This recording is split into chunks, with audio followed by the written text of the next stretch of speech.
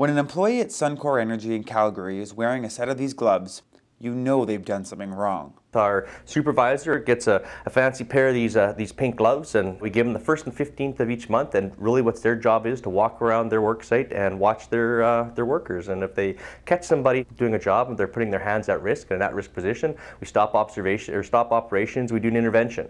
And during the intervention we talk to the worker where his hands should have been, and they take 2 pictures. A picture where his hands were at risk, a picture where his hands should have been based on the operation or standard operating procedure he was doing, and they fill out the rest of the job observation. And that job observation gets shared with the rest of the rigs that are working for our company currently. But these gloves are also an example of doing something right. For every job observation that Suncor receives, we make a donation to the Canadian Breast Cancer Foundation. To date, we raised over $10,000.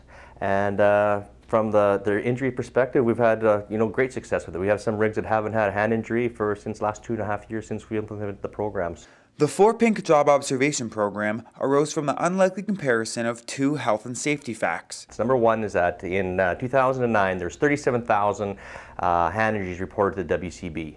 That's equivalent to about 100 per day, which is quite significant.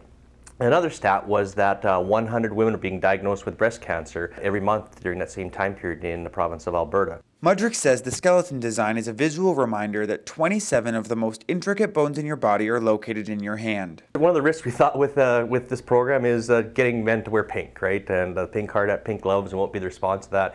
And Jenny, what we found is that in a room of 10 guys, when you come in the doghouse and you talk to them, there's always one that had been very significantly affected with their families, with breast cancer, with a wife or a sister or mother type thing, and they'd be the first one saying, "Hey, I support this." The Canadian Breast Cancer Foundation in Edmonton now manufactures the gloves, and Suncor hopes the program goes beyond their workplace.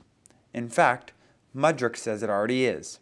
Guys, you see their job observations. I don't have pictures of me at work, so I want to take them home to my kids, right? And their kids are looking. I said, "Dad, how come you have to wear a pink hard hat and pink gloves?" He says, "Well, Dad put his hand in a bad spot," right? And you get those conversations happening at home. So if you get safety in the home front, and now some dads are saying, "See, now I created a monster." Instead of my kids wondering how Dad did when he came home from work, or "Missed you, Dad," or he's asking, "Dad, did you put your hands in a bad spot?" And no, Dad didn't. And you have those conversations at home, and we think that's all good. So.